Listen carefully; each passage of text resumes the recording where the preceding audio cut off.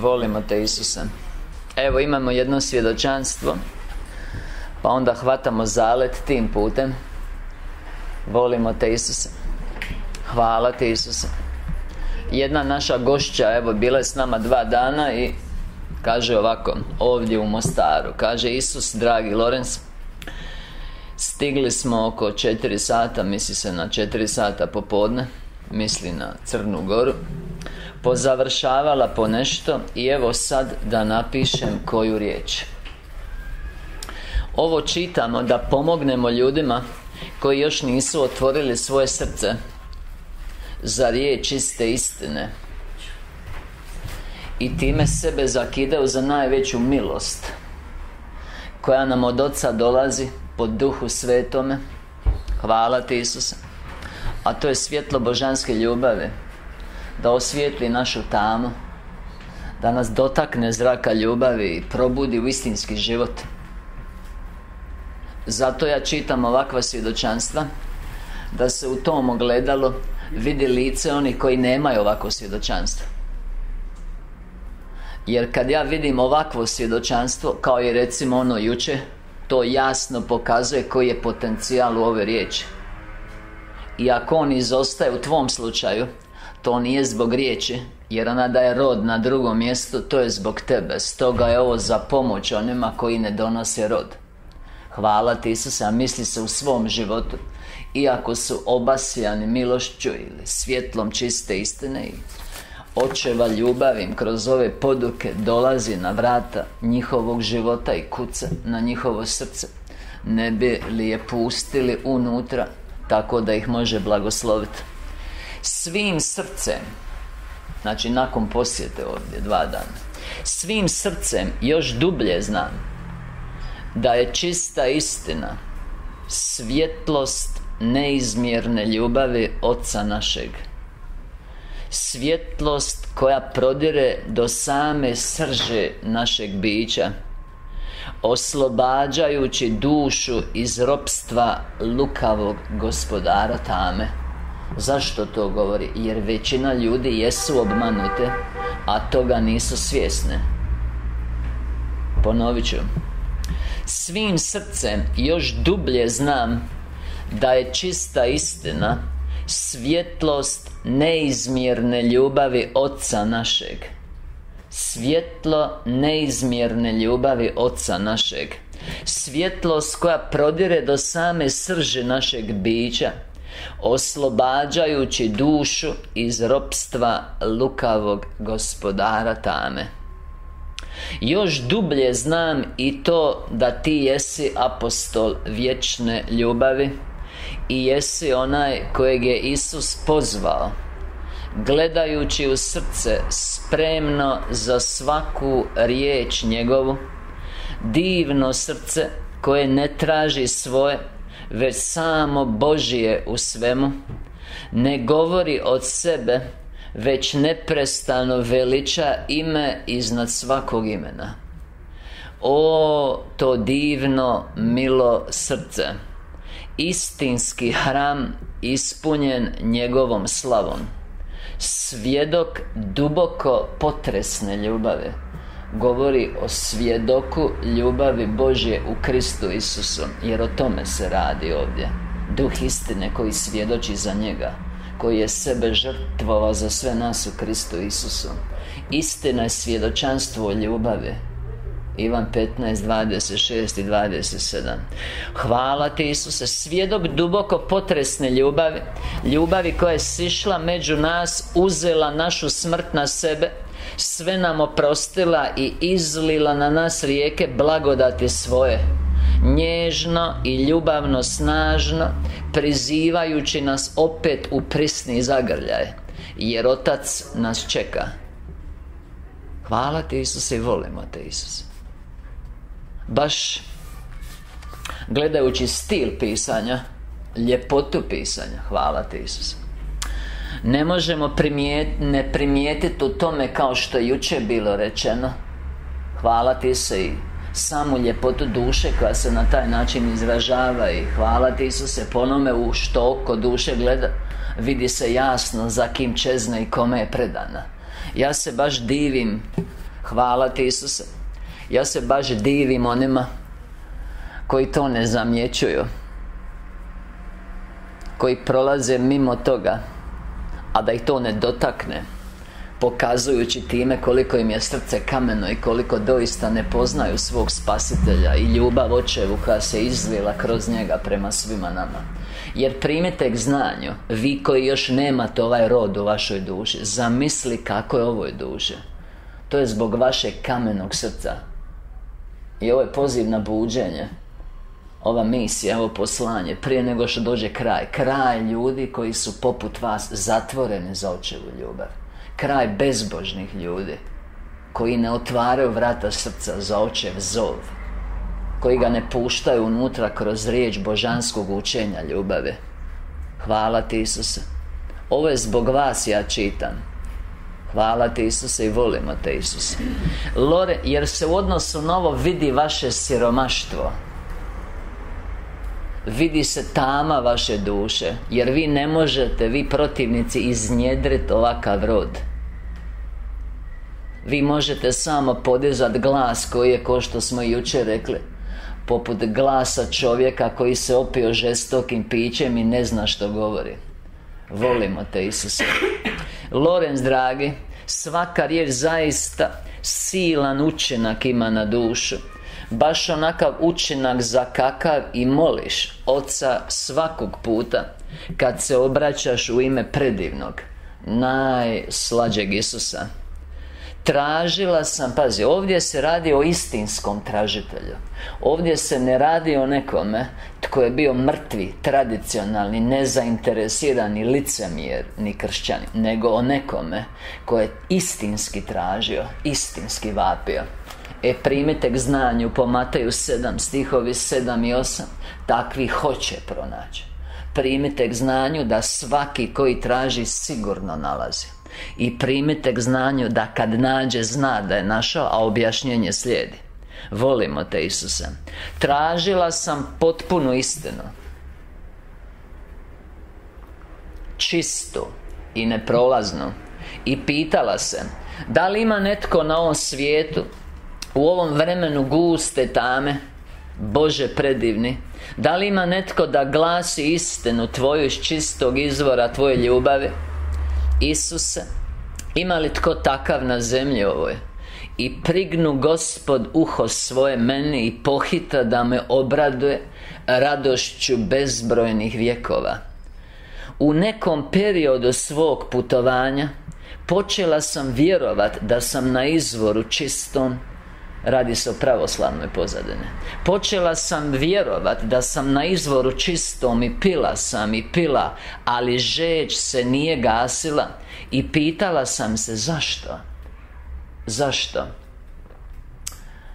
Hvala Ti, Isuse, za vaše znanje. Žeđat u riječi Božjoj je žudjet za svjetlom istine, koja objašnjava i jasno pokazuje put koji vodi dušu nazad k Ocu ili do odredišta gdje duša nalazi mir. Stoga je žeđ duše za svjetlom koje ju vodi nazad iz tame u svjetlo ljubavi i usjedinjenja. I tu žeđ duše može napojiti samo On, sama istina, sa podukom koja proizlazi iz njega kao ljubavi. Volimo Te, Isuse. I kad duša tu vodu, tu živu vodu popije, ona zna da se okrijepila i ne traži više. Ne može se umjetnim putem utažiti ta žeđ. I zato ljudi nisu dobri. Volimo Te, Isuse. Pa rekao nam je, ako počnemo piti od vode koju će nam On dat, da nećemo nikad više žedni biti. Tad duša zna da je našla. Njoj je jasno, ona ne traži, ona zna. Volimo Te, se pazi što Isus govori, čuvena scena, Ivan 4. poglavlje. Žena Samarijanka na Jakovljevom izvoru. Volimo Te, se Jakovljev izvor je objava božanske riječi dana sinovima Izraela. To je objava dana sinovima Izraela. To je slovo pisma Starog Zavjeta. Volimo Te, Isuse. I tko od toga pije, on je žedan. Zato što božanska istina nije sadržana u tom slovu, nego unutar slova. I zato treba dublja mudrost koju nemaju oni na koje Duh Sveti još nije sišao, koji može objasniti slovo i uvesti ih u svoju istinu. I zato Isus kaže, čitat ćemo 12. do 15. stih, odgovor ženi Samarijanki. Volimo te, Isuse. Jesi li ti veći od našeg oca Jakova, koji nam dade ovaj studenac, i sam je pio iz njega, i njegovi sinovi, i njegova stoka? Oni su bili u sjene stvari, oni su bili u magle. I slovo nije mogla dati život kojeg daje milost po Kristu Isusu. O tome govori. Nećeš se napiti iz tog izvora i da je žeđ utažena. Govori o Starom Zavjetu, o židovskoj crkvi. Nećeš, ko što se ni ti nećeš napiti ako ostaneš u Starom Zavjetu, bez obzira što je Krist stigao. Ko što se ti nećeš napiti od mrtvog slova ako ti ga Duh ne oživi. Hvala ti, Isusa, većini ga nije oživio po 2. Korinčanima 3.6, jer oni su dalje u stareži slova, a ne u novosti duha, po Rimljanima 7.6. Volimo te, Isuse. Isus joj odgovori, svaki koji pije ove vode opet će ožednjeti. U riječi Božjoj voda predstavlja istinu. Ovdje istinu Starog Zavjeta u slovu pisma. Hvala ti. I ko što i vi znate, koliko god da ste ga čitali, niste se napili, bilo vam je sve lošije. Volimo te, Isuse. Hvala ti. Bilo vam je sve lošije, a i lošije ovima koji ga sad čitaju ne razumiju. Jel' tako ili nije tako? Hvala ti, Isuse. Vide, moraš se napeti žive vode po duhu, po Kristu Isusu, koja iz tvoje nutrine izvire. O Isuse, Ivan 7.37 do 39. Moraš doći k samom Isusu, predat mu život, primiti otkupljenje, živjeti ljubav, da Duh Božji Sveti u tebi postane aktivan i da iz tvoje nutrine poteče, hvala ti se, Duh Sveti, dati iznutra poduku i uvedete u svoju istinu. Ivan 7.37 do 39 čita, ako je tko žedan, neka dođe k meni i neka pije. Hvala ti se, tko vjeruje u mene, i kako pismo kaže, iz njegove nutrine će poteći rijeke ili potoci žive vode, zagrade. To je Isus govorio. Hvala ti, Isuse. To je Isus govorio o duhu koji ima doći na one koji vjeruju u njega. Naime, duh još ne bijaše došao, jer Isus još ne bijaše proslavljen. Hvala ti, Isuse. I nitko tko nije u tom duhu predao sebe Kristu, primio krštenje u duhu i u njemu nije duh živ i aktivan i iznutra ga ne uvodi u istinu, njemu se duša ne može napiti. On je žedan. On je žedan. On je žedan. Ali kad se duša napije te vode, kad primi po duhu istinitu poduku iznutra, kad njemu slovo postane živo i znanje njegovo u srcu, a ne u razumu, onda žeđ prestaje. Čisto da znate o čemu govori ovo pismo. A tko pije vode koju ću mu ja dat, neće ožednjeti do vijeka, nego voda što ću mu je dat, bit će u njemu izvor vode što teče u vječni život. Tad ga žena zamoli, Gospodaru, daj mi te vode, da ne ožednim više i da ne dolazim ovamo po vodu. O, volimo te, Isuse. Jednom kad te Isus napije, ne dolaziš više tamo po vodu, i to je trenutak kad mrtve crkve za vas više nemaju nikakvog interesa, jer u njima nema nikakve koristi za duše. Jeste primili ovo? Svi oni koji su mrtvog duha, obličje pobožnosti, snage nemaju, gdje Isus nije živ, tamo nema žive vode. I zato je duša žedna i ne može se nahraniti, i zato je gladna i nesretna i slaba, jer samo hrana koja iz njega dolazi može okrijepiti i osnažiti dušu. O tome govori. Primite k znanju, duša koja se napoji, a bila je žedna, i nahrani, a bila je gladna, zna da se napila, zna da se najela. Volimo te, Isuse. Hvala tebi, Isuse. U nekom periodu, ponavljam, kad smo vam dali objašnjenje, da me sad bolje popratite, svog putovanja, počela sam vjerovati da sam na izvoru čistom i pila sam, jer vjerovala da je doktrina koju je prihvatila istinita, ali lažna doktrina te ne hrani. To nije živa voda, to je prljava voda, to je štetna voda, to je otrovna voda. Od nje te boli želudac, od nje imaš proljev, od nje imaš svakakve bakterije, viruse koji napadaju tijelo. I to je stanje među ljudima. Volimo te, Isuse. U nekom periodu svog putovanja počela sam vjerovati da sam na izvoru čistom i pila sam i pila, ali žeđ se nije gasila. Znaš, kad čitaš i trudiš se, a ništa. Prazna duša, odgovora nema, svjetlo ne dolazi, Isus ti je dalek, ljubav ne osjećaš. Zna duša da je gladna, zna da je žedna.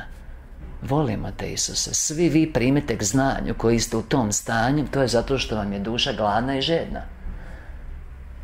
Nema drugog osim Isusa koje moraš predati život i slijediti ga, da te On osobno okrijepi, osvježi i nahrani. Ali žeđ se nije gasila i pitala sam se zašto?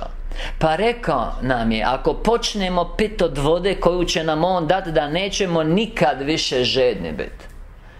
O, kako sam se mučila da i dalje vjerujem, iako ostajem žedna. Ali vjerovala sam i dalje. Nisam sumnjala u riječ, velikim slovom, ali sam počela sumnjati da sam pronašla izvor. Bilo je to mučno prihvatiti, jer slijedi pitanje, a gdje sad? Tu nije.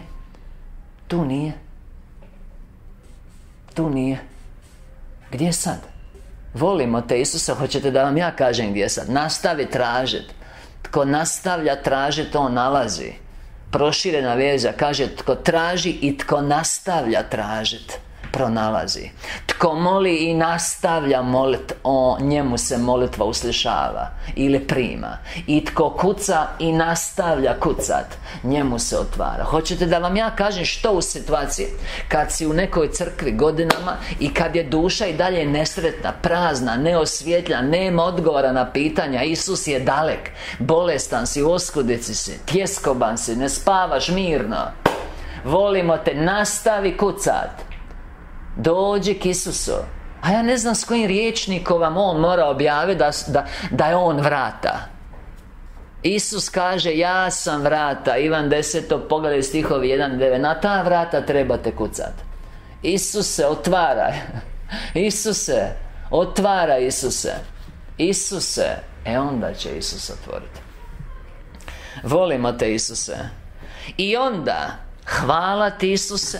I do mene se probio glas koji ruši svaku laž i obmanu.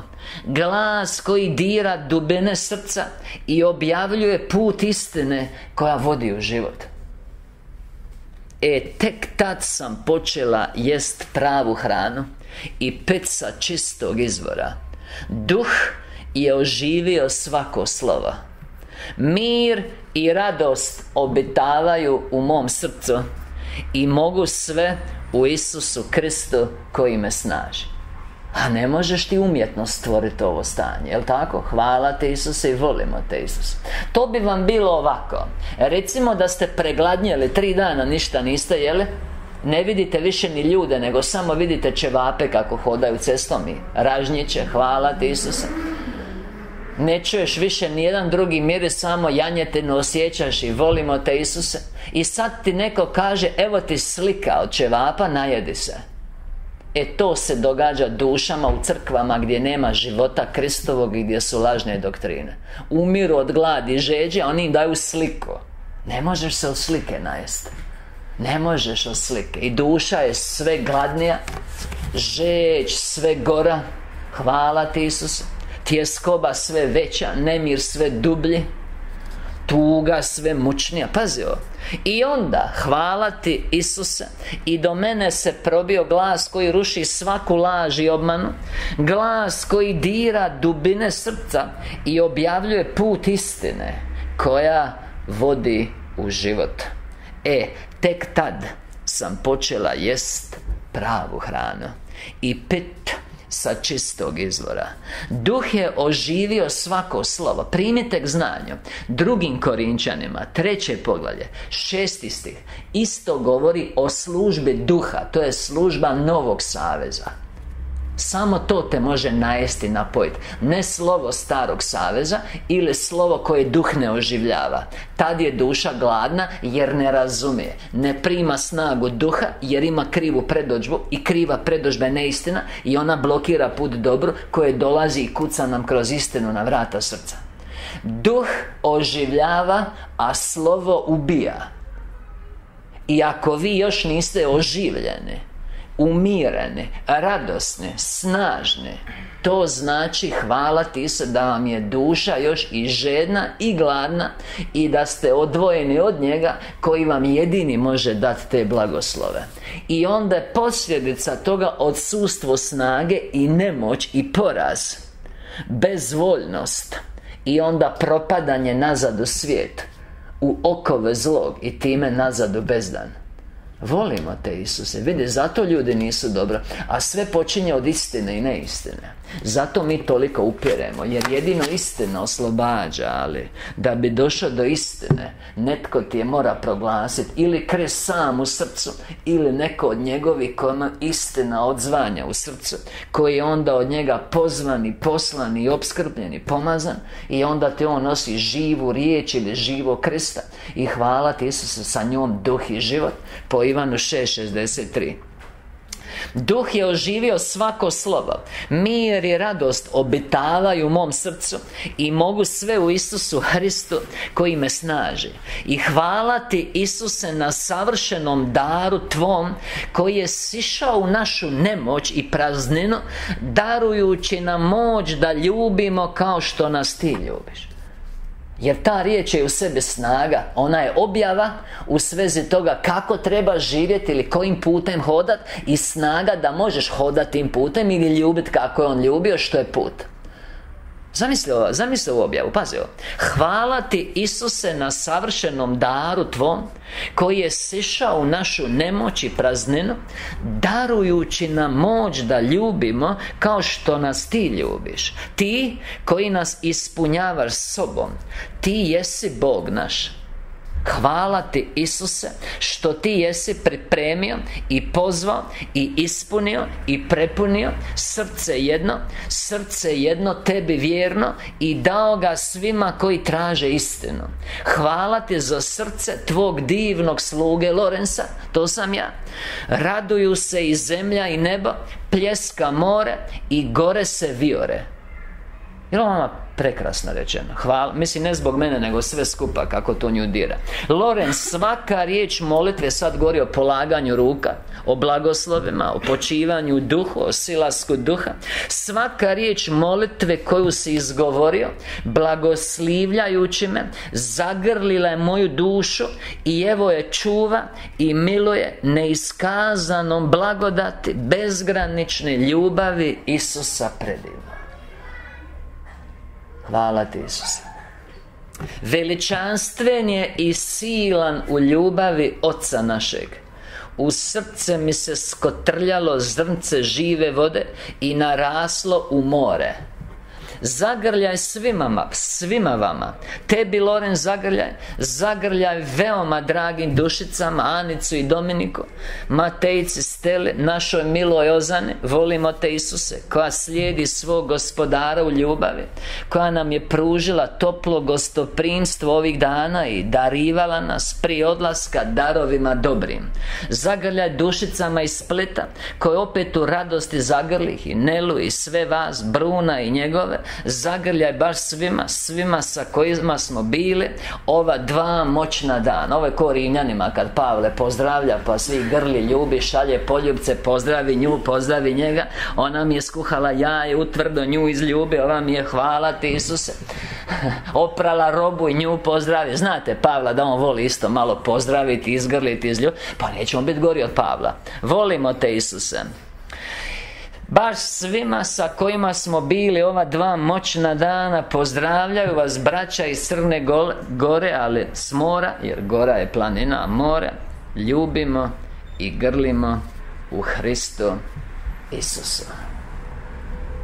O siročići koji nisu spoznali ovu ljubav, o siročići kojima Otac kuca na vrata srca kroz ove objave ljubavi, Daj im svjetlo, ako otvore vrata, da ga upoznaju i da mu se predaju, da ih ispuni sa sobom i otkloni svu boli i muku i jad i nemoći.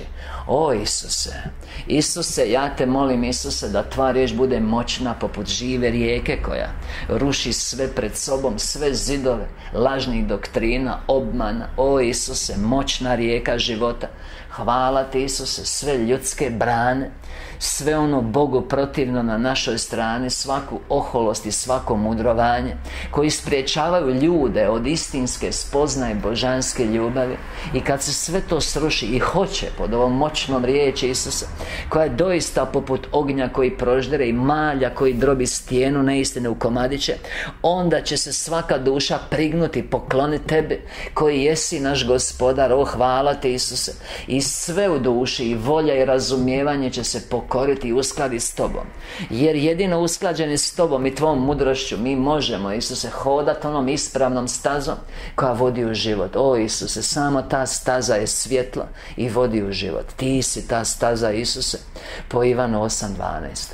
Ja se molim, Isuse, da riječ bude objava te tvoje ljubavi božanske, one istinske ljubavi koju su sinovi ovog svijeta zaboravili. O Isuse, da bude objava, Isuse, koja će otvoriti oči duše i iscijeliti oči duše. Hvala ti, Isuse, ali isto tako i osvoji dušu i prizvat k sebi. O Isuse, povuć dušu moćnom, neodoljivom silom. Hvala ti, Isuse. Tako da duša doista jednom kad je spoznala, kad je uvidjela, može poput Pavla hitat k tebi nezaustavljivo, ostavljajući sve Bogu protivno iza sebe, sve svjetovno, tjelesno. O Isuse, sve ono sotonsko, sve smatra smećem samo da postigne taj veličanstveni cilj sjedinjenja s tobom kroz ljubav. I hvala tebi, Isuse, točno tako će biti kod svih koji su voljni. Amen. Hvala ti, Isuse. Ja pozivam svjetlosna bića, moćne anđelske duhove, da siđu ovdje među nas i da surađuju sa mnom tijekom propovjede, tako da riječ bude silnija. I hvala ti, Isuse, isto kao i učinci u umovima i srcima, oni koji slušaju, a koji su voljni, koji hoće otvoriti vrata srca kad istina pokuca na njih. Hvala tebi, Isuse, na pomoći služničkih duhova po Hebrejima 1:14. Ja se suprotstavljam u ime Isusa Krista svakom duhu tame, nečistom duhu, prije svega duhovima religioznosti, lažne religije. Hvala ti, Isuse, koji vežu ili tlače bilo koga koji sluša ovo predavanje. Ja im slama moć, izgonim ih i zabranjujem da se vrate očituju tijekom cijelog predavanja, da riječ Božja ima nesmetan protok i da može u srcima oni koji su voljni ostvariti željeni učinak, a to je preporod ili istinska preobrazba palog bića koje živi kao ljudsko biće na zemlji u ono istinsko savršenstvo što je isto kao i konačni cilj ili odredište koje si ti od prapočetaka pripremio za svaku svoje dijete. Hvala ti, Isuse. Točno tako će i biti, Isuse, jer mi imamo vlast, Isuse, svezivati sile tame. O Isuse, hvala ti na Mateju 16:19 i 18:18. Hvala ti, Isuse. I ja pozivam sve duše koje su izgubljene u kraljevstvo onostrano, koje pate, koje su u mraku svojom vlastitom krivnjom, ali koje ti susrećeš u svojoj ljubavi. Ja ih pozivam, dođite za stol Gospodnje, on je bogato postavljen. Dođite i čujte poruku o vašem spasenju, izbavljenju i naučite o Isusu Kristu. O Isuse, on je jedini koji vam može otvoriti vrata u kraljevstvo svjetlosti. Predajte mu životi. Hvala ti, Isuse, on će vas povući u kraljevstvo svjetlosti k sebi i darivati vas u svom beskrajnom milosrđu. Hvala tebi, Isuse, na tome. Hvala tebi, Isuse. Hvala tebi, Isuse. Isuse, hvala ti na ovoj prilici da možemo staviti svjetlo čiste istine visoko na svječnjak. Hvala ti, Isuse. Hvala ti, Isuse, da svijetli svima u kući. Volimo te, Isuse. Dobro, zašto? Evo opet, zašto? Zašto je toliko malo ljudi koji mogu proizvesti tako moćan učinak u životima ljudi? Hvala ti, Isuse. Zašto je toliko malo istinskih slugu koji su nositelji svjetla, koji razumiju? Zašto? Hvala ti, Isuse, kad mi znamo da je potreba velika, da je radnika mala, žetva prevelika, po Mateju 9:38. Zašto? Mi to moramo razumjeti. Ja hoću da vi to razumijete i oni koji slušaju, da mogu razotkriti one koji sebe predstavljaju vođama, koji bi ih trebali izvesti na put koji vodi u život, ali ne znaju. To su lažni poslanice. To su lažni poslanice. Njih Krist nije pozvao, njih Krist nije obdario, njih Krist nije pomazao, njih Krist nije opskrbio. I oni ne znaju puta, jer ga ne vide, jer ni sami ne hodaju njime. Postoje uvjete da bi te Isus Krist odabrao i poslao, i da bi ti bio valjani zastupnik ili poslanik Isusa Krista ovim posljednjim danima, gdje čistog evanđelja više nema. O tom evanđelju i dalje ovisi spas i izbavljenje duše.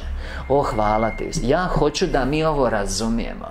Zašto ima toliko malo onih koji služe u novosti duha, ne u stareži slova, koji razumiju božanske tajne i mogu ljudima jasno pokazati put koji vodi u život? Jer vidite oko vas, vidite vas, ne znate puta, niste ga znali, ni oni ga ne znaju. Zašto je to tako? Ja hoću da vi postavite pitanje sebi, gledajući vaš život i život vaših ukućana i život ljudi oko vas u svijetu. Da li je ovo njegova volja? Gdje je problem? Da li on više ne zna istinu? Da li nam je uskratio istinu? Zašto? Zašto se ljubav ohladila, bezakonje razmahala? Po Mateju 24:12. Vi morate naći odgovor na taj. Vi morate naći odgovor na to pitanje. Vi morate naći rješenje na taj problem. Jer ako to ne napravite, vi ste u velikoj opasnosti da će ovaj zemaljski život, koji je velika milost, proći na vašoj strani neiskorišten. To je ogromna šteta za dušu. Jednom kad uđe u duhovno kraljevstvo, bez svjetla, bez snage, zavezana, sputana, svjesna sebe i svojih propusta, ne može promijeniti kao što je mogla na zemlji promijeniti. O, Isuse voli. Ja hoću da vi ovo razumijete. Tamo gdje vi odlazite čuti riječ Božju, o kojoj ovisi vaš duhovni rast i uspjeh vašeg života, mora biti probuđeni sluga sa darovima duha. Riječ mora biti živa, prodorna, djelotvorna. Hvala ti, Isuse.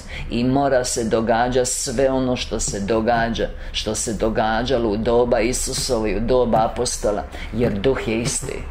Jer duh je isti. Vaše srce mora gorjeti. Evo, već sam više vas čuo tijekom ovog seminara da bi mi dolazio. Srce mi je gorjelo cijelim predavanjem. Počeli ste se skidati. Suze su počele zato što vam iznutrine vatra navire dok slušate. Tako je bilo i učenicima na putu za Emaus, kad ih je Isus susreo, nisu ga prepoznali i on im je tumačio riječi, govorio. I tek kad je otišao rekao, nije li nam srce gorjelo? Luka 24:32, dok nam je govorio i tumačio Sveto pismo. Ako vam srce ne gori dok vam sluga tumači Sveto pismo, to znači da Isus ne djeluje u njemu i po njemu. I to je za vas velika opasnost, za vaš duševni život. To nije nešto s čime se trebate pomiriti. Krist kaže po Pavlu u 2. Timoteju 3. poglavlje 5. stih, njih se klone jer imaju obličje, a nemaju života. Tebi treba život. Tebi treba život. Objava 5604. Primite k znanju. Ljudi su u potrebi za evanđeljem, ali čistom porukom, jasnom porukom, za istinom evanđelja. Nje više nema. Evanđelje je onečišćeno, iskrivljeno i crkvene doktrine su uglavnom neistinite. I zato je situacija tako teška.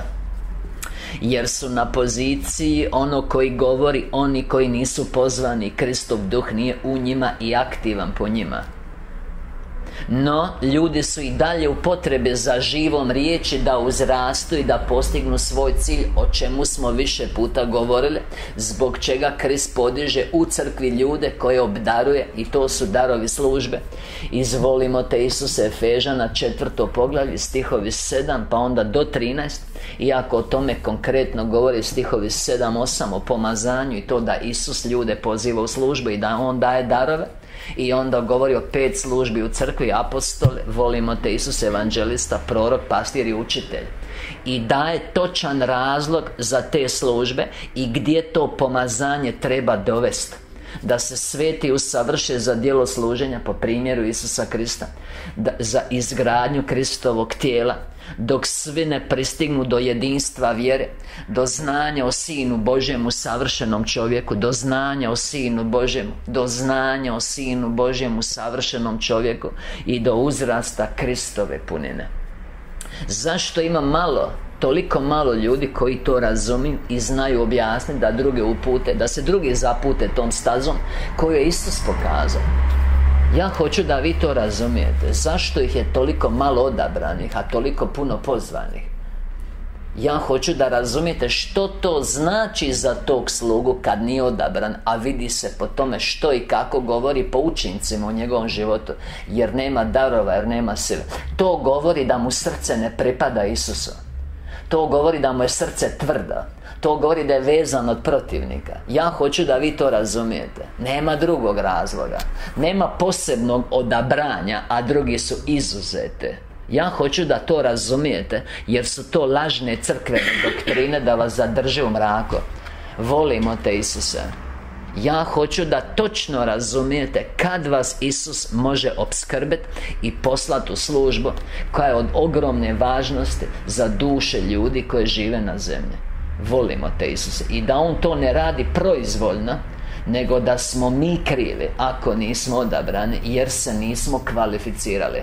I ko što je jučer bilo govora kroz objavu 4301, svakome je dana sposobnost da ljubi. To je poziv. A da li ćeš je razvet i tako se očistiti, da se duh ulije i može djelovati u tebi i po tebi, to ovisi o tome da li ćeš ljubiti, a to ti je dano na slobodu. I tek ako ljubiš i razviješ se, On te može odabrati, jer prije ne može, jer si nesposoban. Stoga, ako sluga u vašoj crkvi nema živu riječ, ako ne budi u život, ako vi ne ljubite Isusa točno ko On svjedočanstvu, to mora biti učinak, to je dokaz. Poznaćete i po plodovima. Ako ovo što smo sačitali juče i već puno puta ne dogodi se tebe, to znači da si na krivom mjestu. To mora proizvesti taj učinak. To je živa riječ i na njoj je sila. Jer kraljevstvo Božje 1. Korinčanima 4:20 nije samo u riječi, nego i u sili. Volimo te, Isuse. I Pavle nije njima došao filozofirat, hvala ti, Isuse, nego je došao što? Došao je u sili duha, da se njihova vjera 1. Korinčanima 2:5 ne temelji na mudrosti ljudskoj, nego na sili Božjoj. Primite k znanju, ako vaša crkva nije živa, ne religija, ne forma, nego ako vi ne ozdravljate, ne oslobađate se, ne prštite od života, niste radosni, volite se svi više kao zajednica, služite svi više jedni drugima i svima oko sebe, ako niste u predanju, to znači da je sluga mrtav, da ga Krist nije pozva, da se sam pozva i da nije za to prikladan. Ja hoću da to razumijete, da On nema poruku evanđelja, On ne može dati život, nego daje smrt, jer On je slijepi, vođa slijepih, idete u jamu zajedno s njime. Slijepi znači da ne vidi, da poučava neistinu, a ti ne vidiš i prihvaćaš neistinu, i to je iznimno opasno stanje za tebe po Mateju 15:14. Jeste li vi ovo shvatili? Ovo je iznimno važno, jer su većina takvih. Ti vidiš po tome u što gledaju da oni ništa ne razumiju. Jer da doista razumiju da su živi, Isus bi bio sve u svemu. I lijevo i desno, i naprijed i nazad, i gore dolje, i unutra i van. Sve bi pulsiralo od Isusa. Sve oko njih bi bio Isus i samo bi njega slavili. Nije li tako? Volimo te, Isus. Stoga objava 5604. Mnogo je pozvanih, ali malo odabranih. Mnogi su pozvani, ali malo je odabranih. Pazi ovo. Svima vama, Otac objašnjava, ovo je Matej 22:14, Otac po Ivanu 14:26 nas podsjeća na ono što je rekao i onda nas On podučava. Svima vama dan je zadatak, pazi ovo, da se oblikujete u posudu moga duha. To znači da budete toliko čisti da moj duh vas može ispuniti i stopiti sa sobom i u tom jedinstvu djelovati zajedno s vama na blagoslov drugih i na vaše savršenstvo. I svi vi to možete, pazi, to je pozvani smo, kad bi vam volja tomu stremila. Svatko od nas može ljubiti, ali je stvar našeg odabira. Svi smo pozvani ljubiti, ali o tome da li ljubimo ovisi da li ćemo se razviti, a o tome da li smo se razvili ovisi odabranje. I s obzirom da skoro nitko ne ljubi, onda ih ne može odabrati, jer on može odabrati samo one koji su u ljubavi, jer samo kroz njih može djelovati. Volimo te, Isus, jel tako ili nije tako? Jer samo ljubav prosvjetljuje. Oni nemaju ljubavi, pa onda su neistine. Recimo, ne može naučavati istinu netko tko nema ljubav, jer je on ne vidi. Jer je istina proizvod djelovanja u ljubavi, po već više put spomenutim riječima iz Ivana 15:26. A to što svi ne postižete taj cilj, do vas je samih. Primite k znanju da je lažna crkvena doktrina o proizvodnom odabiru Boga Oca i da je to čista milost za neke. Ne, to je neistina. Milost je trajna i za sve. I to je lako razumljivo, jer ljubav nije pristrana. Bog nije pristran. Volimo te, Isuse, i hvala ti, Isuse. Jel tako ili nije? Tako je sasvim izvjesno. Djela 10:34 Pavle kaže, hvala ti se. Petar kaže u Kornelijevoj kući, sad vidim da Bog nije pristran. I nije. Stoga je do tebe. Stoga je do tebe. Stoga je do tebe. Stoga je do tebe. Hvala ti se, koji do mene. A to što svi vi ne postižete taj cilj, do vas je samih, baš do vaše volje, koja je slobodna i od strane mene nije usmjeravana ili određivana da čini ispravno. Ne moraš, inače bi te prisilio, onda ne bi mogao postići slobodu koja pripadna savršenstvu, što je naše odredište. Volimo te Isus. Samo je malo onih koji svoj zemaljski zadatak uzimaju za ozbiljno. Većina ni ne znaju koji im je zemaljski zadatak, onda žive nesvrhovito, besmisleno.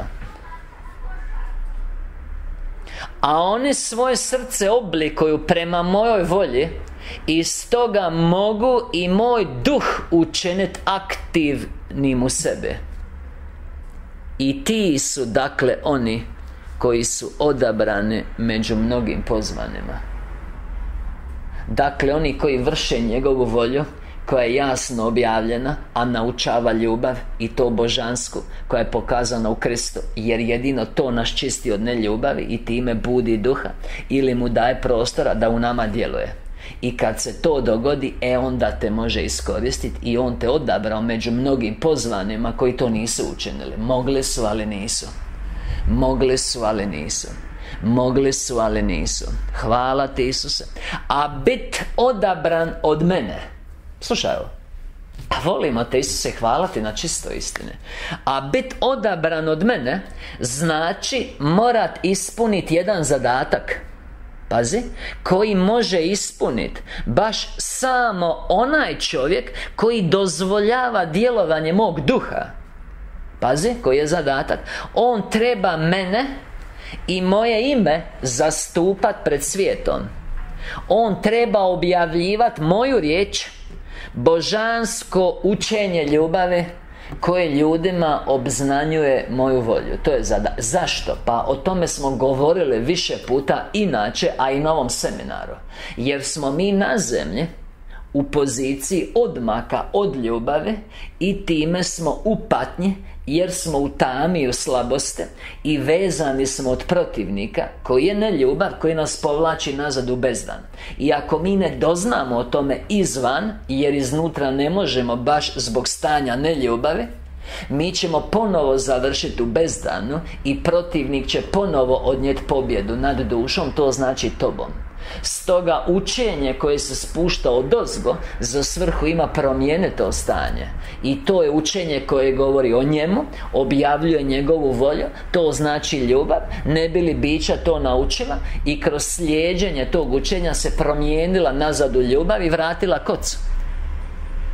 I kad vi na ovom svjetlu istine promotrite o čemu oni govore, na što gube vrijeme, što nema veze sa ničim, nebitno potpuno, uključuje i kretnje tijela i putovanja i razne nebitne stvari, obredne, ceremonijalne, vi znate točno da oni nisu ni, hvala ti Isuse, ni sami shvatili koji je zemaljski zadatak.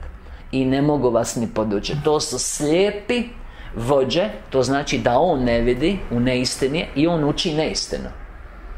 A ti si slijep i ne vidiš da je to neistina i prihvaćaš je, i onda oboje padate nazad u bezdan. Jer do kraljevstva svjetlosti vodi samo istina. Hvala ti Isuse. Takvu službu na zemlji ne može vršiti čovjek koji ne spada u moje odabranike. Jer za proglašavanje radosne vijesti potrebno je određeno znanje koje odgovara istine. Volimo te Isus. Putem proučavanja, evo ga, ono što ja stalno govorim, ne možeš ti ovo naučiti na fakultetu, jer se to ne može naučiti na takav način.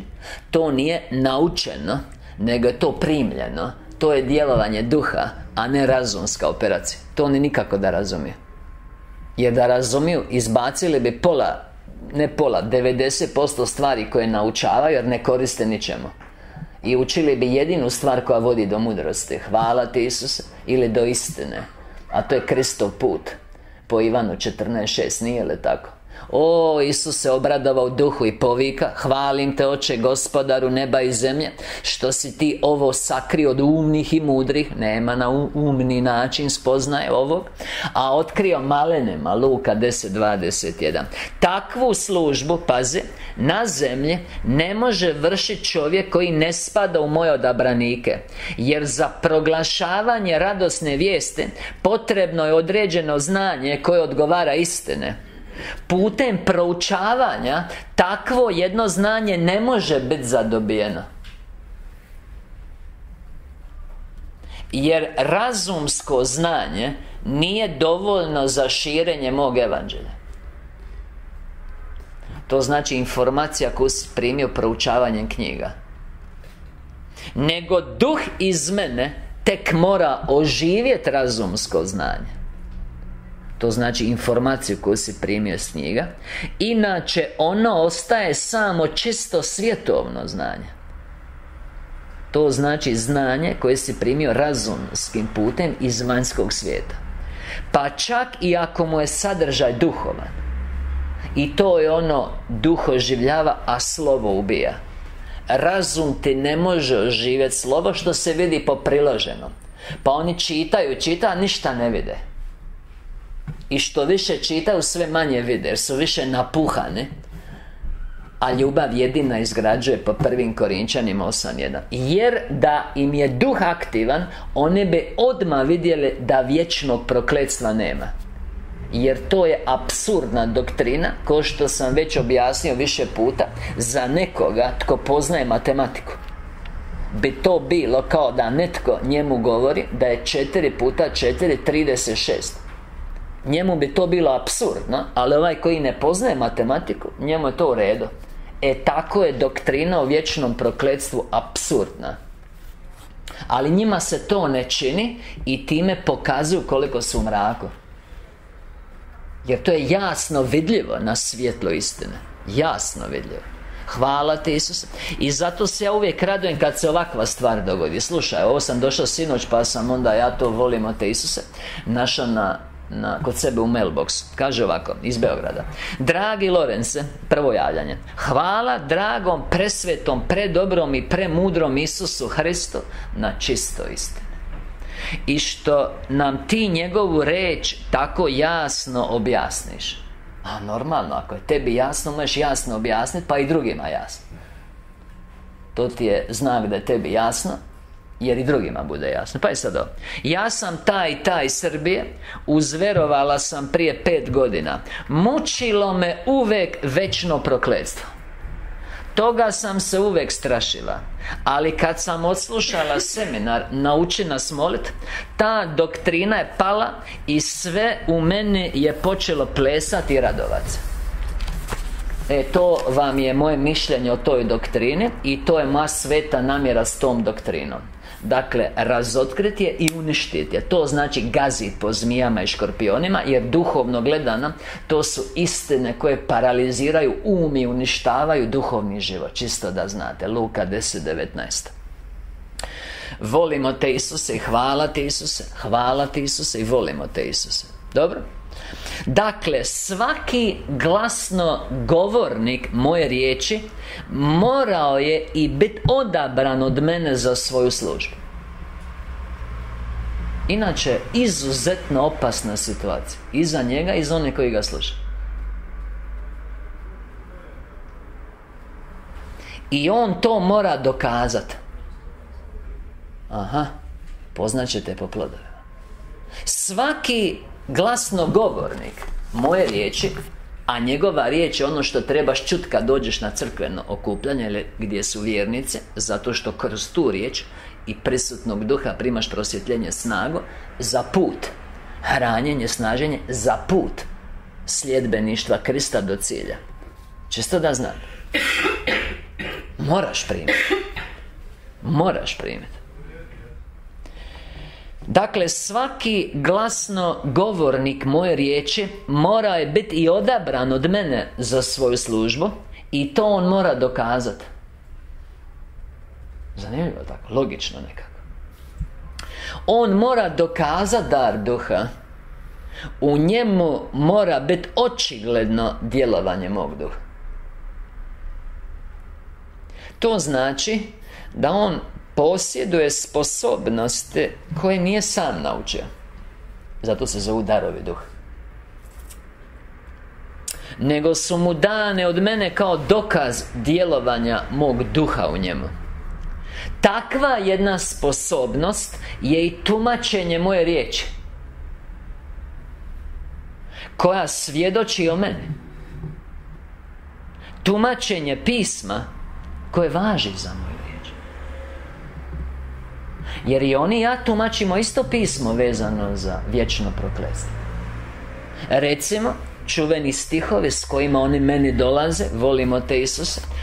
Vi znate da sam ja slab na Mateja, inače na 25. poglavlje, pogotovo na ovce i koze. Hvala ti, Isuse. To je inače Matej 25, 31 do 46. I onda naš Isus koji će doći u slave Oca i sa svim anđelima nebeskim na kraju svijeta sudit, razdvojit će ovce od koza.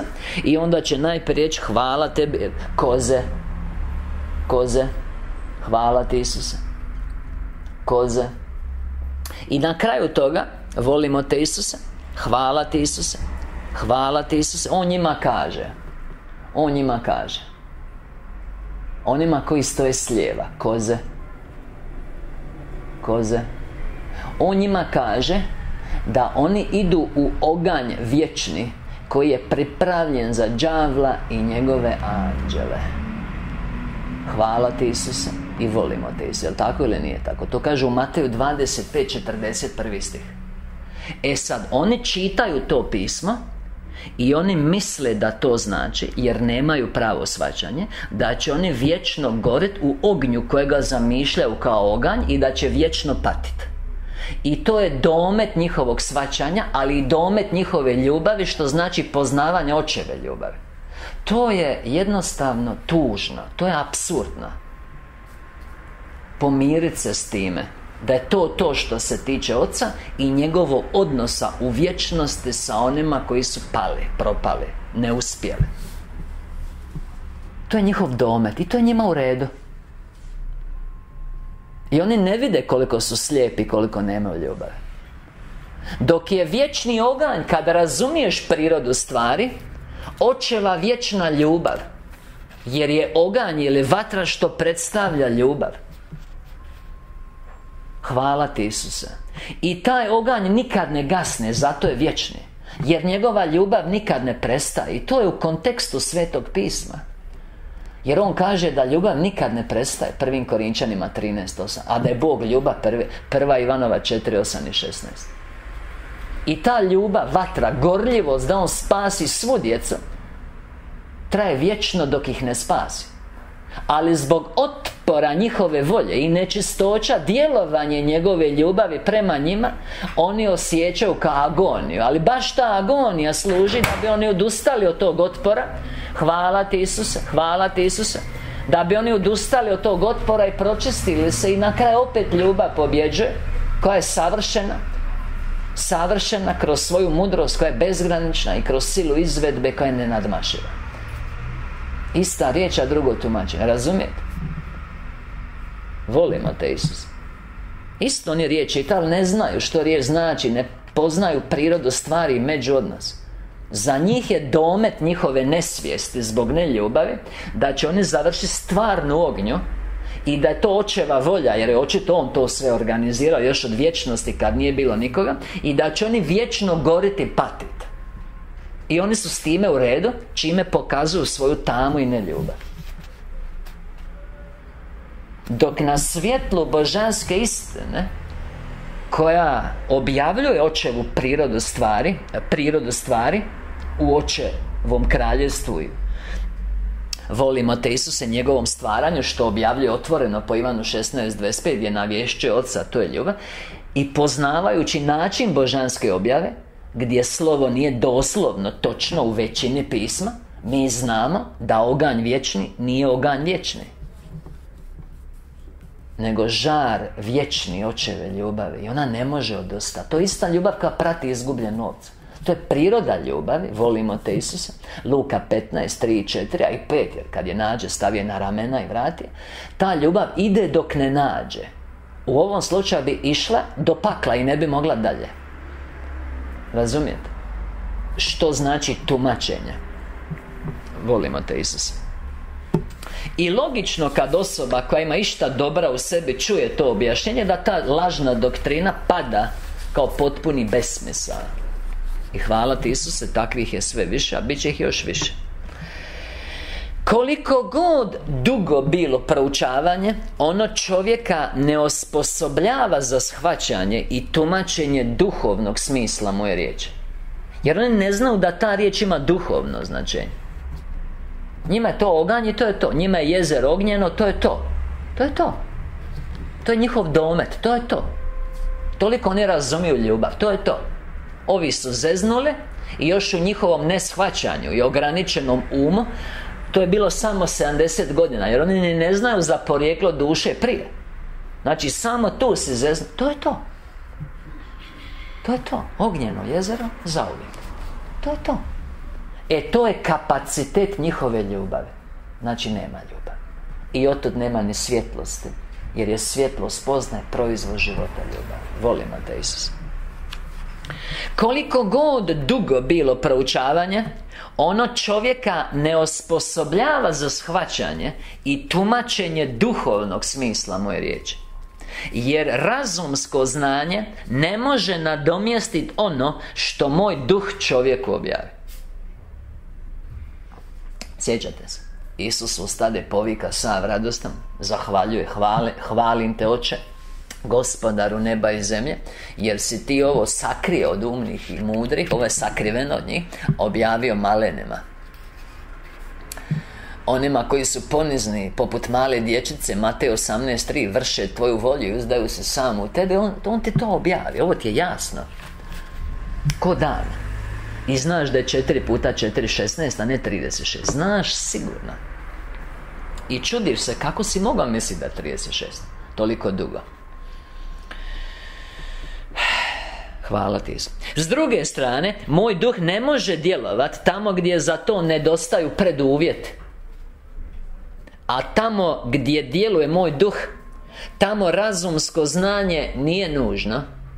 Tamo ja sam naučavam čovjeka i uz savršenu razumljivost stavljam mu duhovne istine u srce, tako da je on pun znanja i spoznaje.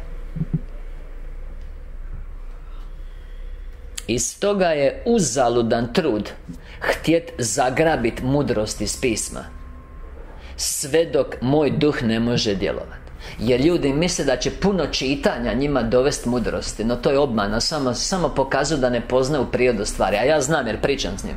Onda oni, ako svaki dan bar sat vremena i onda 3 puta, 4 puta Bibliju pročita isto je zamračen kao i prije. Ništa ne vidi, ništa ne razumije. Nije se makao korak. Slovo ubija, duh oživljava. To nije razumski proces, nego duhovni proces. To nije razumski, nego duhovni proces. Spoznaja istine je djelovanje Duha Svetog Božjeg, što se jasno vidi po već više puta citiranim stihovima iz Ivana 14, pa onda sve do 26, pa 15, 26 i 27 i 16, 12 do 14 i 16, 25. Volimo te Isusa. Pa je tako objašnjivo i to zašto je tumačenje moje riječi tako često krivo. Zašto je shvaćen jedino doslovni smisao, a ne duhovni smisao koji sam ja stavio u sve moje riječi koje sam na zemlji govorio. I sad on, znači, mrtav duh, nema svjetlosti, on misli da je samo slovo, već to pokazuje koliko ne vidi, kakav mu je duhovni život. I onda on to uzme i po svoj paloj prirodi napravi si doktrinu, hvala ti Isuse, i ne vidi da je u krivu. Ne vidi. Jer recimo ljudi koji vjeruju u vječno prokletstvo, da oni imaju ljubave, oni bi imali suosjećanja prema onima i to božanskog, i znali bi iz tog osjećaja i zbog božanske mudrosti i snage da on ne bi bio miran dok ih ne vrati. Da bi on morao u toj mudrosti i savršenstvu naći put kako da ih vrati. To bi znali. Jer ljubav nikad ne prestaje, nikad ne podbacuje. To bi znači da je ljubav podbacila. 1. Korinčanima 13:8. To bi znači da je ljubav podbacila. Hvala ti Isuse. I stoga je, ponavljam, jer ovo je važno, uzaludan trud htjet zagrabit mudrost iz pisma, sve dok moj duh ne može djelovati. To ja vidim. Čitaju, ništa. Jednostavnu istinu ne vide. Pa je tako objašnjivo i to zašto je tumačenje moje riječi tako često krivo, zašto je shvaćen jedino doslovni smisao, a ne duhovni smisao koji sam ja stavio u sve moje riječi koje sam na zemlji govorio. Jer smisao slova obuhvaća razum čovjeka, a duhovni smisao duh iz mene. Ako u čovjeku može djelovati.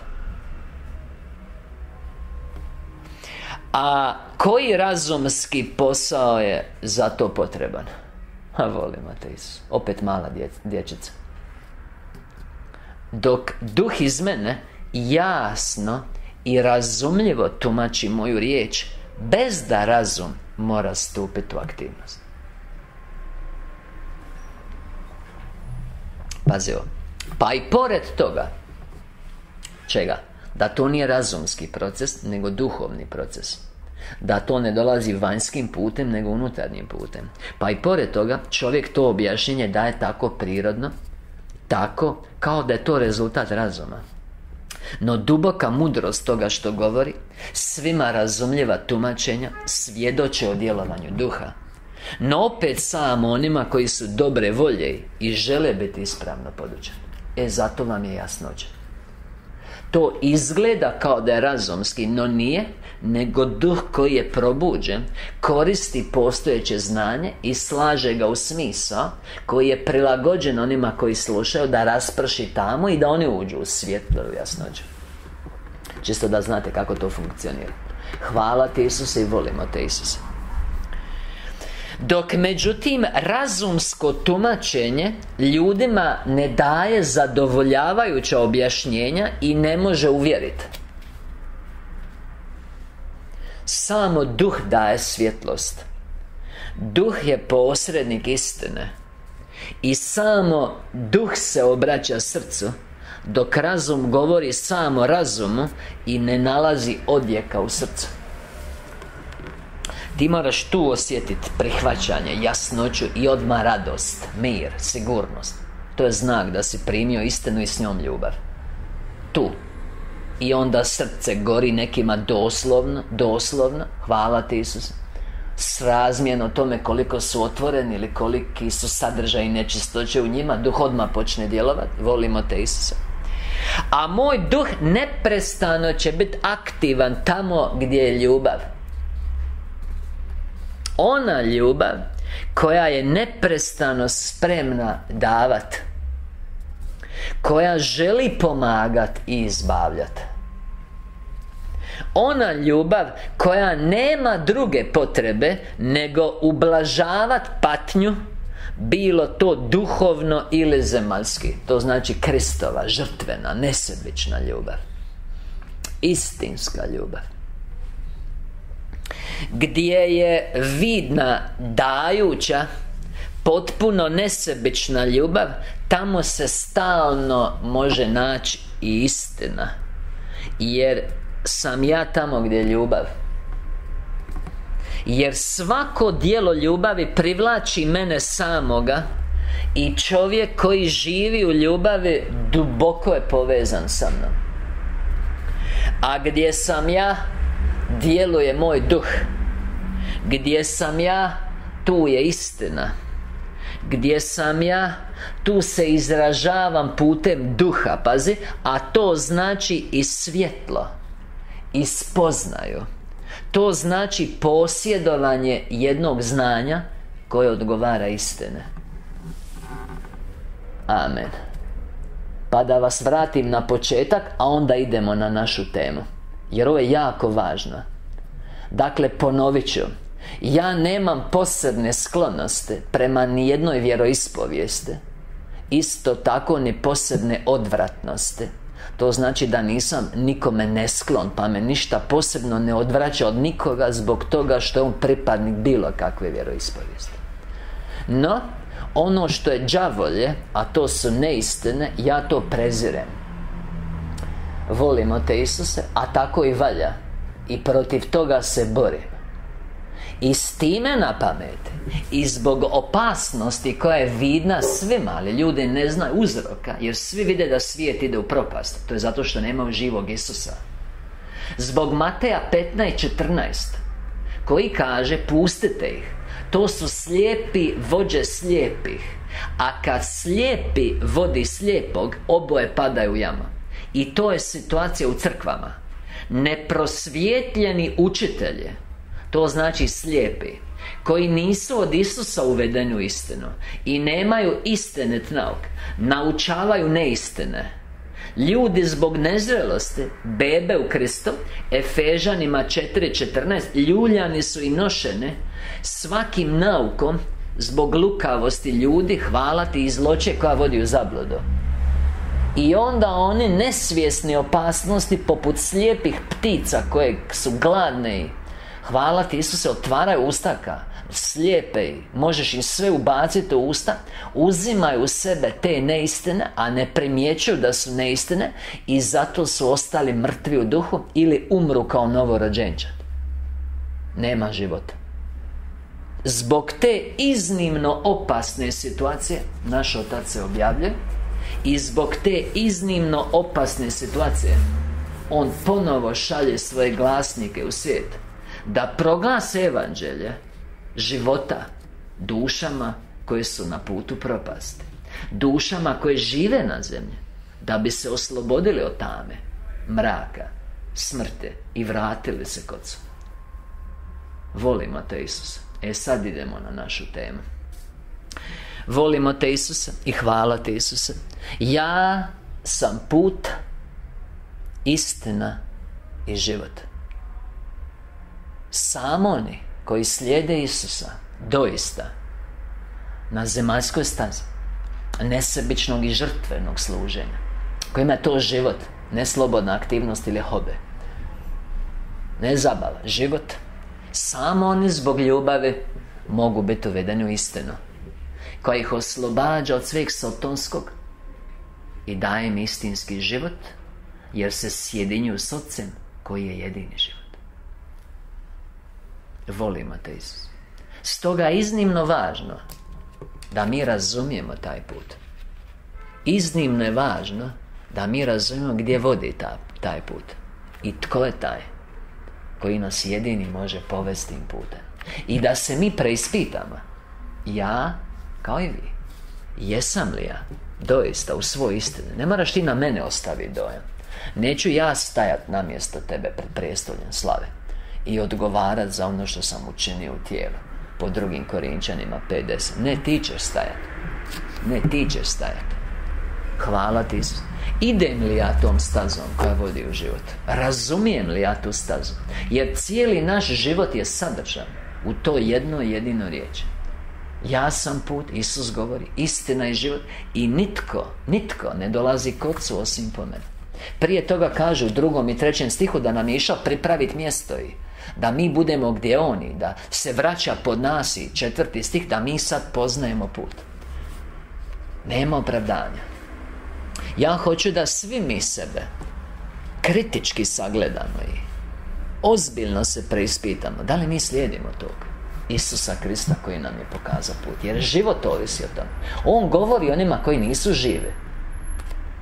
On govori onima koji nisu istine. To znači od zablude. Jer samo On može rasvijetliti našu tamu, dat nam snagu da slijedimo njegov primjer života koji mijenja stanje naše duše, smrti zbog neljubavi u život kroz ljubav. Ja sam put, istina i život. Objava 5985. Mi ćemo se nadovezati na ovo rečeno. Lažni učitelji, lažna svjetla, stramputice, gubljenje vremena, dragocjeno. Hvala ti, Isus. Ja hoću da mi to razumijemo. Koja je to opasnost? Svako obmanjujuće ili lažno učenje je stramputica. Ono ne vodi k cilju. Ono ne vodi k cilju. Dakle, primite znanja. Ako vas u vašoj crkvi ne uče zašto i kako slijediti Isusa, doslovno, koji je cilj tog nastojanja i zašto ste vi u potrebi za time, to je lažna crkva. Isus ih nije podigao, jer On ima program za sve nas i On se neće promijeniti dok Isus ne dođe. Efežanima 4 stihovi 11 do 13. Volimo te, Isus. Dakle, put u vječnu domovinu je dug za ljude koji nisu izabrali pravog vođu, koji stoga često zalutaju. Zalutat je skrenut s puta. To znači ne razumjeti i djelovati u skladu sa nerazumijevanjem. Nažalost je većina takvih ljudi i moraju uložiti puno napora kako bi iznova prispjeli tamo gdje se mogu pridružiti njemu i njegovom vodstvu. Oni mogu prevaljivati duge beskorisne puteve i time sve više odgađati povratak u očinsku kuću, koju bi međutim za kratko vrijeme mogli doseći pod pravim vodstvom, pod vodstvom Isusa, koji je utro kratki put za vas ljude i koji je uvijek spreman pokazati vam ovaj kratki put i preuzeti vodstvo. Isus kaže: ja sam put i ja sam istina. To znači da moraš slijediti njegov put ili način života, ili hodat kako je on hodao. 1. Ivanova 2:6. Inače ostaješ u tami i u smrti. I razumjet na svjetlu istine što doista znači slijedi taj put. To znači živjet točno kako je Isus živio, što prije svega znači nesebična i žrtvena ljubav koja je stalo do drugih ljudi, do njihovog spasenja, izbavljenja, iscijeljenja, očuvanja i opskrbe, da uspiju na svom zemaljskom putu. To je put. To nije put samo za svece, pod navodnike, ili samo za svećenstvo, pod navodnike. To je put samo za odabrane, pod navodnike. To je put za sve. Isus je put za sve. To ne znaju ljudi. Dakle, moje je iskustvo, a vi znate da ja pitam, čitam, slušam, provjeravam. Moje je iskustvo da ljudi ne misle da je taj put za njih. Većina. Moje je iskustvo da ljudi ne misle da je taj put za njih. To znači da su na putu koji vodi u propast. Jer drugog puta nema. Drugog puta nema. To znači da ih ne vodi istinski vođa, nego slijepi vođa. To znači da su čuli nešto što nije istina i prihvatili u svojoj nezrelosti i kroz tu neistinu ih sotona, hvala ti se, obmanjuje i uništava im duhovni život. I zato je situacija tako teška. Zato je situacija tako teška. Volimo te, Isus. Koliko mnogo vremena vi možete propustiti, koliko mnogo truda vas to košta. Zamisli koliko ljudi, evo tu imamo jednu dušu, ona plače, kaže, kolike godine, 37, što sam ja, koliko je to vremena? 37, gdje sam ja bila? Jel tako ili nije tako? Koji promašaj? Što sam ja radila? Beskorisno. Zamisli to. Vrijeme je najdragocjenija valuta koju imamo, jer je nenadoknadivo. Volimo te, Isus. Volimo te, Isus. Koliko mnogo vremena vi možete propustiti, koliko mnogo truda, hvala ti, Isuse, vas to košta. Koliko često se vi možete poskliznuti i past, jer se nalazite na krivim putevima. Ja se srećem svakodnevno s ljudima, oni se čude zašto im ne ide. Pa spotičeš se i padaš, na krivom si putu. Volimo te, Isuse, koji vas odvode daleko od pravog cilja. Ti ne znaš koji je cilj. Ne zanima te cilj. A vi sami ste nesposobni pronaći pravi put. To znači prepušteni sebi i našoj vlastitoj pameti i nahođenju naše volje. I vaša snaga nije dovoljna, jer se on uspinje put. To znači naporan je, traži se odricanje. Stoga se vi morate obratiti njemu, koji vas jedini ispravno upućuje, Isusu Kristu, koji je za sebe rekao, ja sam put, istina i život. Želite li vi dobiti istinu i život? I vi neizostavno morate ići putem Isusa Krista, jer vam je inače nedostižan život u blaženstvu, jer vam inače očeva kuća ostaje nepronalažljiva. To znači očeva kuća gdje otac prebiva. To znači u onima koji žive ljubav, koja je od njega, po kojoj on u njima prebiva i kroz koju se sjedinjuju s njime i postaju poput njega. Ako ti ne pronađeš to stanje, to znači da si pun neljubavi koja te odvaja od njega, i to je gubitak i snage i svjetlosti, i to je stanje agonije za dušu koja je odvojena od njega. Ja hoću da ljudi razumiju što oni sebi pripremaju. Pustite vi mene. Ovo je biblijski nauk. Ja sam put i istina i život. Ako ti doista doslovno ne slijediš Isusa, ti si mrtav i u neistine i završit ćeš u smrti. Već jesi, a ostaćeš. To je iznimno važna izjava.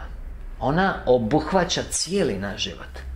To je jedno od sunaca Svetog pisma. Ja hoću da mi obratimo pažnju na te riječi pomno. Jer evo vidite, Otac hoće da obratimo pažnju, jer se objavlja, ovo je opet nova objava, imamo ih još. Ja sam zaključio iz toga da je to važno, kad on opet iznova naglašava isto. Jel' tako? Ponovit ću ovo. Želite li vi dobiti istinu i život? Onda i vi neizostavno morate ići putem Isusa Krista. Što to znači? Živjeti za druge. Ne za svoje doma. To je prisilna ljubav, uglavnom je to, hvala ti Isuse, isto i kriva ljubav. Nego za one koji ti nisu ništa, da skratimo. A pogotovo za potrebite. To znači one koji te mrze i neprijatelji su, jer one su najviše potrebite, jer imaju najmanje ljubavi, jer da imaju ne bi te mrzile. Recimo, To znači da ti je stalo do duša koje nisu našli Isusa, jer znači da su nespašeni, idu bez nam. To znači da ulažeš u evanđelje, da oni dođu do toga, da si spreman radi samo da bi sve dao za to da ljudi dođu do svjetla. To je rad za kraljevstvo, to je život za kraljevstvo. To se blagoslivlja, na to se sve nadodaje. Nema većeg blagoslova jer nema važnijeg rada. Kakav rad, takva plaća. Ovdje najveća plaća, zato što je najvažniji rad. Mi život moramo urediti da služimo poput Krista i jedino to vodi u život. To nije hobi ili slobodna aktivnost. To nije sport. Razbi briga. To je način života, put kojim moraš ići, da upoznaš istinu, da te ovo bude jasno, kao što ja vama ovdje objašnjavam, i da znaš koji je to put koji vodi u istinski život i da nikad ne skreneš s njega. Ja nisam nikad skrenuo s njega i neću. Ja mogu biti bolji ili savršeniji po putu, može mi ići lakše ili teže, ali s puta skrenuo nisam i neću. Hvala ti Isuse i volimo te Isuse. Jedini On vam mora prethoditi kao vodič. To znači vidiš njega i za njim hvala. Zato je rekao slijedite me, tako rekao. Rekao mene slijedite. A Pavle je rekao 1. Korinčanima 11.1 slijedite mene kao što ja slijedim Krista. Isus je rekao slijedite me, tako, idite za mnom, uzmite za mnom. Matej 10.38, Matej 16.24, je li tako rekao, za mnom? Jedini On vam mora prethoditi kao vodič pred kojim iščezavaju sve prepreke, koji vam je uvijek prava podrška ako vaša snaga oslabi. Jer hoće oslabiti, jer si oslabljen zbog pada, zbog prisutnih zločaja. Nema opravdanja, nema ja ne mogu, ima samo neću. I odvojen sam od Isusa u kojem je sva snaga i koji bi mi je dao po Filipljanima 4.13. Nema ne mogu Isusu, ima sve mogu. Ima neću.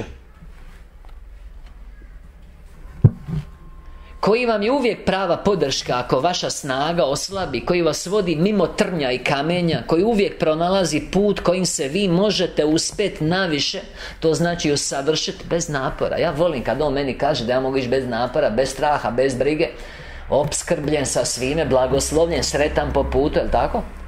Jer to isto ljudima izmeđe koji ne poznaju put. Oni misle da je On takav otac koji će te pustiti da crkneš na putu. Ko što bi ti svoju djecu kad ih pošalješ na fakultet pustio da crknu. Ne bi im platio školu, ne bi im dao za hranu, za prevoz, za odjeću, nego crknite.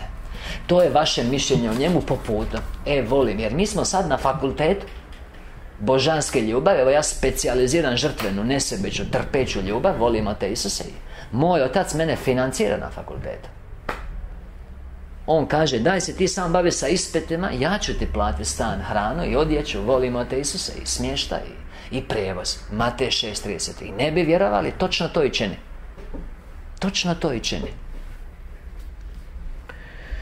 Hvala ti Isuse. Samima vam je nemoguće ići ovim putem, budući ga vi ne vidite. Jasno, pogledaj svoj dan i ne vidiš ga. Zašto? Prepušten sebi u svoj neljubavi, svijest je zamračena, idete, tva ljubav vodi.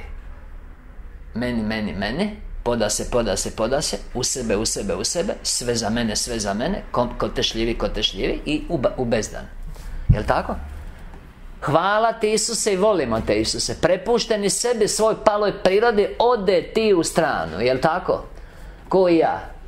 Hvala ti Isuse, blago nama što nam Isus pokazao put. Samima vam je nemoguće ići ovim putem, budući ga vi ne vidite, dok vam ne zasija svjetlo života. Ovo volimo te. Znate vi da ja volim Ivana 8.12, je li znate? Hvala ti Isuse. Ja ću vam reći kako je to bilo kad sam ja prvi put došao do Ivana 8.12. Ja na Kreti, u Grčkoj, sam osluškujem, osjećam prekretnicu u svom životu, došao sam do čiste istine, već sam predao život Isusu. Hvala ti Isuse. Mislim se, koji sad kraj svijeta?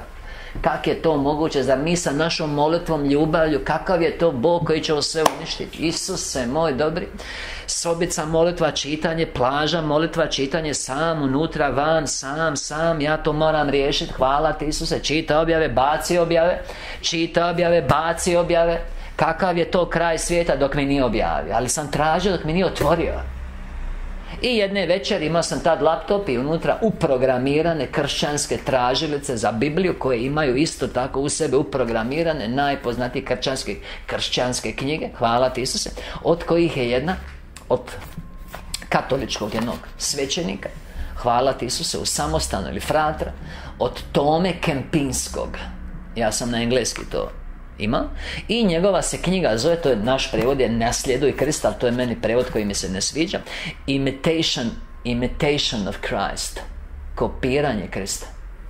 I meni sad, čim sam ja vidio, slučajno sam ja došao do toga, nešto radio na kompjuteru, i ja sad vidim, imitira Isusa. Odmah ja sve puštam, čovječe, Isusa, mene to odmah povukla, a i tebe bi da ga voliš. I ja sad otvaram knjigu, mene zanima kako se Isusa imitira. I ja otvaram knjigu i na prvoj naslov i onda prva stranica, Ivan 8:12. Isus kaže, ja sam svjetlo svijeta. Volimo te. I tko ide za mnom neće hodati u tame, nego će imati svjetlo života. Ja sam odmah bacio sve to skupa i odmah sam išao pročitati sva 4 evanđelja, zapisati kako je to Isus hoda. Hvala ti Isuse, da ja vidim točno odmah strategija, taktika, matematika, fizika, odmah zagrade, brojevi. Isus je rekao, čekaj, ja sam svjetlo svijeta, tko ide za... Kad sam ja vidio tko ide za mnom, ja nisam mogao spavati od toga, da ja vidim gdje je Isus išao, da ja za njime. Hvala tebi Isuse, to vam je zdrava pamet. I vidi da me to dovelo. Hvala ti Isuse, jeste razumjeli? Dobro? Znači, samima vam je nemoguće ići ovim putem, budući ga vi ne vidite, dok vam ne zasja svjetlo života. Jedini On je svjetlo. I jedini On vam otvara oči i čini da vi ispravno prepoznate kuda hodate. Jedini On poznaje put, jer ga je On osobno vama prokrčio svojom smrću na križu. On ga je oslobodio i očistio za vas. Zamislio. Tako da vi pod njegovim vodstvom sigurno i zasigurno pronađete Oca. Tako da za vas postane moguć povratak u očinsku kuću. Tako da vi možete postići vaš cilj. Koji je to cilj? Biti vječno sjedinjeni s onim iz čije ste ljubavi vi jednom proizašli. Što to znači? Biti sjedinjen vječno s Ocem koji je ljubav i koji je savršen, koji je Bog. To znači živjeti božanski, dijeliti njegovu prirodu. 2. Petrova 1:4 kaže da smo mi po njegovim predivnim obećanjima dionici božanske prirode. Što to znači? To znači da dijelimo prirodu, uživamo istu kvalitetu života u snazi božanskoj. To znači ja hoću i dogodi se. Ja kažem i bude. U svjetlu potpune spoznaje i u blaženstvu zajedništva zbog izmjene ljubavi. U beskrajnoj ljubavi koja je beskrajna izmjena unutar savršenog međuodnosa. To je Isus došao svojim putem pokazao. To, ništa drugo. To nam je Isus došao pokazao. Pogledaj svoj život. Moj život ima sve više toga. Sve više ljubavi, sve više snage, sve više svjetlosti i sve više božanskog zajedništva sa ljudima, gdje se događa izmjena snage zbog ljubavi, što daje još više blaženstva. I kreativnost, što je božanska sposobnost, pa sam i kreativan. I cijelom dužinom puta uživam i sve mi je bolje. To je samo dijelić onog što dolazi, ali mora se već tu osjetiti. I zato ja kažem da sam nikad bolji. To u svakom pogledu, svaki put, i opet ću kad me drugi put vidite, u svakom pogledu, i unutra i vani, u družbi i u službi. Hvala ti Isuse i bit ću još bolje. Jer ne mislim skrenut s puta. Put je predivan, vodi k cilju, radostan, jer mijenjaš ono što je loše za ono što je dobro, tamo za svjetlo, smrt za život. Hvala ti Isuse, volimo te Isuse. Nastavljamo sutra kad ćemo i zaključiti ovo naše izlaganje ovdje u Mostaru. Hvala ti Isuse.